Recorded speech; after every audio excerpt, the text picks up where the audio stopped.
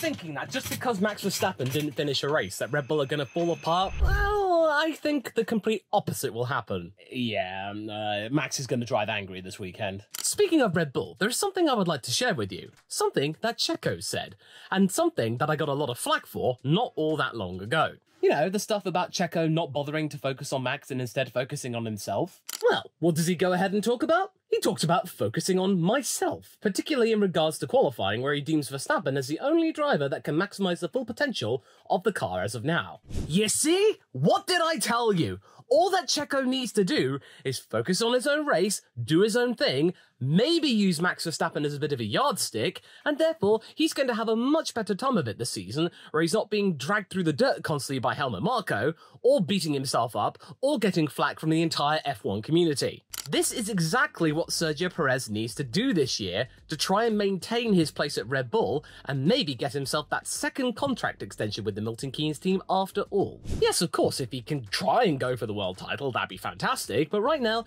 he should really be focusing on Max Verstappen as some kind of barometer, since technically he is in the same car, and so that means if he can at least get a little bit close to Max Verstappen in terms of performance, then he will know, as he has said in this particular article, that he would have been driving to the very best of his ability, and therefore he can be pleased with himself. And that's exactly the right mindset he needs, considering what he went through last year. Most drivers will probably go that way. He has decided to somewhat go down the road that Gerhard Berger did when he was teammates with Ayrton Senna, when he realised how good Ayrton was, and that it would probably be best not to go after him trying to go for a world title, and instead just be a teammate and do your own thing. I still stand by what I said in that video, and for your own consideration, I'll leave a link to it right here, so that means you can go and look at it at your leisure. This frame of mind is really good, especially since Max Verstappen doesn't really consider Checo in any way as some kind of rival in 2024 or a driver to watch. With Checo not on Max's radar, this means that Sergio can basically do his own thing and then maybe spring a surprise or two later on in the year once he gets a handle of the car, and therefore it just means that his time of it this season, especially in a very critical season with many other drivers trying to vie for a seat, this could be very valuable for him. Especially since Daniel and Yuki are bickering amongst themselves for that Red Bull seat, and now Liam Lawson is in the fray, and now Peter Baer, the CEO of Racing Bulls, is now going, yeah, Liam, stroke that fire! What is going on at that team? It's absolutely crazy! But then again, Sergio's plans could count for nothing considering how good Carlos Sainz has been lately. It might mean that despite all of the stuff that Sergio is doing better than Daniel and Yuki, Carlos might sweep in, because, as we all remember, for 2020, going into 2021, Checo was a feel-good acquisition after them dropping Albon. They got Checo in, saved his career. Now they might be saving Carlos Sainz's career. Oh yeah, remember at the beginning of the season when they were talking about the zero pod concept, that we would see the next evolution of it perhaps at the Japanese Grand Prix, which is of course this weekend? I personally think that we're not going to see it because Ferrari have been a little bit more potent than they probably expected, and Red Bull aren't that far ahead in the constructors, so taking these big risks right now might not be wise. And I also think this because Max Verstappen's comments are pretty coy, because when asked about it, he did say that the side pod colours are the same and that we shall see what happens. And I probably bet that we'll probably see some kind of a tweak, but probably more of a sedate, pedestrian, standard one. I like it when Max Verstappen's like this, when he's a bit coy, he's a bit playful, he's a bit sarcastic. Mind games are at their finest right now. Good news for all 7 Alpine fans out there.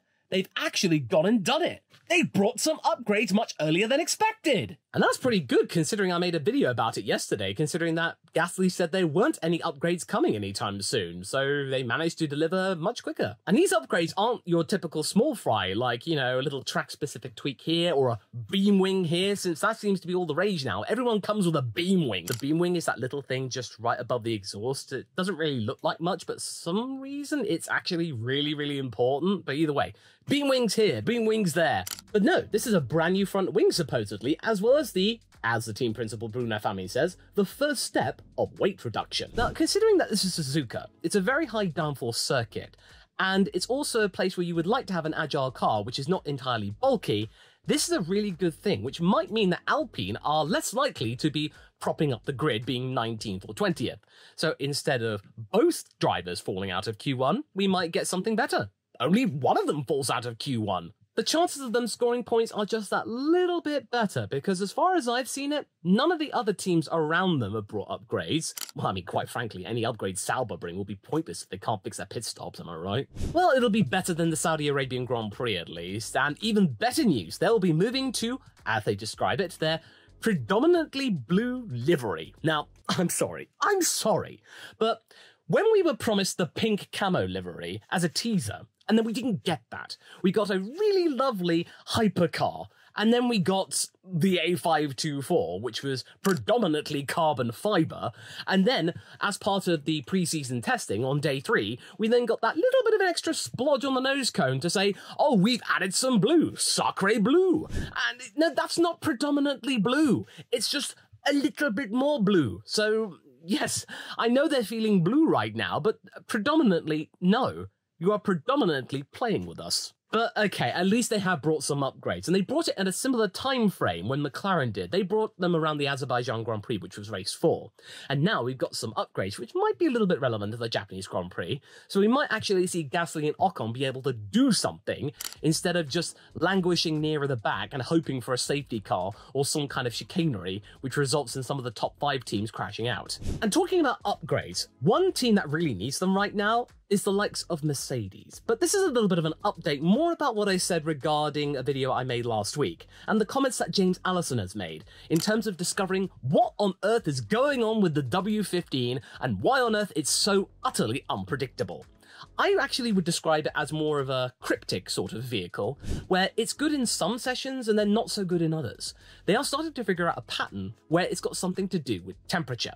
And now Toto Wolff has elaborated on that by saying some comments that Lewis Hamilton had made had given him some pause for thought, where he would say, Lewis, that in FP3, in one session, the car was the best that it had been in about 3 years or so, and then in the next session, it was completely and utterly undrivable, which means that it probably has got something to do with the temperature window or cooling. And that's something that George Russell had elaborated on in Bahrain, where they got their cooling solution just that little bit wrong in terms of the louvres and cutouts. They probably sacrificed at least half a second a lap, which meant they probably weren't in contention for podiums when they might have been in the first race. Now that is something of interest, considering that the Japanese Grand Prix is looking likely to be quite a mild race. Not really hot, maybe not really cool, but somewhere in the region of the high teens, maybe 20 at most. And also, there is seemingly a chance of rain on Sunday afternoon, about a 40% chance of that, and maybe a little bit of rain in FP2. If we do get that, and Mercedes are really competitive in the cooler sessions, then I would not be surprised to see a Mercedes crack the top 5, because this might be where they are really good. And if Lewis Hamilton is feeling really confident in the sessions where the car is with him, where supposedly he had a good amount of rear downforce, which is exactly what Lewis Hamilton likes, then we might see him be the one Mercedes that cracks into the top 5, and maybe we might get a decent double points finish where they can finally just get that little bit more distance from Aston Martin, cement themselves in P4, and maybe try to get back to McLaren in the quest for P3. But then that might be a little bit too late. That ship might have sailed, but they can at least do a little bit of damage limitation and make sure they don't fall behind the Silverstone team that is Aston Martin. But in any case, it does seem more than likely that Mercedes have managed to find out what on earth is that fundamental issue that has been plaguing them since the beginning of the season, which has made the Mercedes car just that little bit more confusing as to why this third concept in as many years hasn't proven to be the magic bullet that has gotten them back at the top of the grid again. By the way, Kimi Antonelli, he's actually getting a chance to drive a Mercedes soon at Imola in the W13, which is the 2022 car. And I think this is really interesting. He's now getting a chance to drive some relatively relevant machinery, and I bet you that we will see him in an FP1 session this season, around about the Italian Grand Prix, I reckon, since, Kimi Antonelli is Italian, and it's 5 days after his 18th birthday, which means he can drive a current Formula 1 car in an FP1 session. I bet it'll be Lewis who will be sitting out that particular session to compare Antonelli to Russell. And then we might get some clues as to who will be driving alongside George for 2025. I mean, if it were up to me, I wouldn't put Antonelli in the car just yet, even if he does have a blinder in F2 season. I mean, yeah, I'm not Toto, though. Now, speaking of, Ferrari's initial pace has been quite encouraging, and whilst the mixture of Max and the RB20 are still odds-on to be the title favourites, the combination of the Ferrari drivers is a really potent one as well, which might mean that we might see more of the Verlek results, similar to what we got between 2018 and 2021, when it was either Ham Ver Bot or Ham Bot Ver. Considering that Carlos Sainz is the flavour of the month right now, that he will be equally as good at Suzuka, that we might see him going on to battle Max Verstappen for the win, or at least get a very solid podium finish behind Charles Leclerc. Well, I don't really want to say that just yet, because Carlos's track record at Suzuka isn't all that great. His best finish, as of now, was a 5th place finish for McLaren in 2019. Other than that, he's either failed to finish or been in the bottom half of the point scorers, which means that I think in comparison to Charles, this is more of a bogey track for Carlos. But hey, I could be completely wrong. But based on his previous, I reckon that Carlos will have a disadvantage towards Charles Leclerc, especially since last year they brought a floor upgrade which was more relevant to Charles. I believe it will be the monogas driver who will be more competitive when it comes to whoever's driving in Scarlet, because Charles Leclerc's track record at Suzuka is much better. And granted, he's not really had much of an opportunity to drive here, but he's had a 3rd and a 4th, and Carlos has not been on the podium here just yet, so odds are and stats are saying that, yeah, Charles is better here. And hey, this might mean we might get something competitive where Charles Leclerc only finishes just that little bit behind Max Verstappen, and means that the gap between him and Max in terms of the title battle will barely get into double figures. And then we'll have some hope that, hey, there might be some challenge here after all, because we're 3 races in and Charles Leclerc's only 4 points behind Max. So hey, title chances are still in it. And another thing that could or should be stronger is the integrity of the Williams chassis, since for Suzuka, James Vowles is confident that they will have 2 cars ready for the weekend, but still no spare. I could not believe the amount of vitriol sent James Vowles' way. People, pundits, left, right and centre were calling for James Vowles to resign, that he was terrible, he was the worst team principal in Williams history, that it was an utter embarrassment, that he should not be wearing that uniform. Only a couple of months ago, people were saying that he was the best team principal that Williams has ever had. Probably one of the most shocked people out there about Williams' performance is James Vowles himself, as well as his technical director Pat Fry, because they've been unearthing so many things as of late, which has completely and utterly flabbergasted them. They've been left stunned with all of the stuff that Williams have had to deal with, Excel spreadsheets and cataloguing car parts, and then of course they've got the really archaic machinery that they are now trying to fix and they are currently fixing. They are going through so much change at Williams, and they're doing it much quicker than it would have happened organically, or quite frankly, it would have not happened at all. So all of this is a necessary evil for Williams to undergo, and I'm really happy that James Vowles is the one overseeing it. Brawn only had 1 upgrade, and that was a front wing. And that was it. And there were only 3 chassis for the entire season. So Williams really need to go through this in order to get better. They will ideally have one coming soon, but right now they have done it properly. They have brought back the chassis very quick. They fixed it in a much more serene manner instead of doing a bodge job and potentially injuring Alex. And now they've got 2 chassis again. Let's just hope that one of them doesn't break it. Otherwise, we will be in the same position again, as well as Vowles getting so much more criticism. But in terms of Williams' competitiveness, they might have a fair shout here, considering that, yes, Williams are no longer straight-line speed demons, but they do seem to be a little bit more competitive in the corners, so we might have a better chance of them scoring points, but that could be said for pretty much any team. But I feel like Albon will have a much better time of it than they did last year, where in that last corner, where we saw Sargent crash, even Albon was having trouble. So it'll be very telling to see what happens when they come out of the Casio chicane and see what happens when they go down the start-finish straight. If they have a much better time of it, then we might see something good from Williams, diverting attention away from all of that stuff that happened in Melbourne. Now, of course, we've got to talk about Yuki Tsunoda, since this is Suzuka, and Racing Bulls will have the first all-Japanese lineup in an F1 session since Super Aguri's Takuma Sato and Sakon Yamamoto. And before that, of course, Takuma Sato and Yuji Ide. Now, don't worry, Ayumu Uwasa is far better than the likes of Yuji Ide, because he's currently taking part in Super Formula, which Liam Lawson took part in last year and found to be really useful when he subbed in for Daniel Ricciardo last year, considering how similar the Super Formula car and the Formula 1 car were at that time, which meant that he hit the ground running. Red Bull are looking more and more towards Super Formula as a really relevant tool in their arsenal in getting their junior drivers ready for Formula 1. Something that Pierre Gasly demonstrated not all that long ago when he was in Super Formula, or Formula Nippon, and therefore he was really good and he was really competitive when he came into Formula 1 himself. But now they've rediscovered it again, and I really don't think that this is really something that we should really read into, Iwasa replacing Ricciardo for an FP1 session, because think about it, it's a Japanese driver racing at a Japanese track in front of the Japanese crowd with also a Japanese teammate. Having an all-Japanese lineup for just at least one session, that's a huge PR move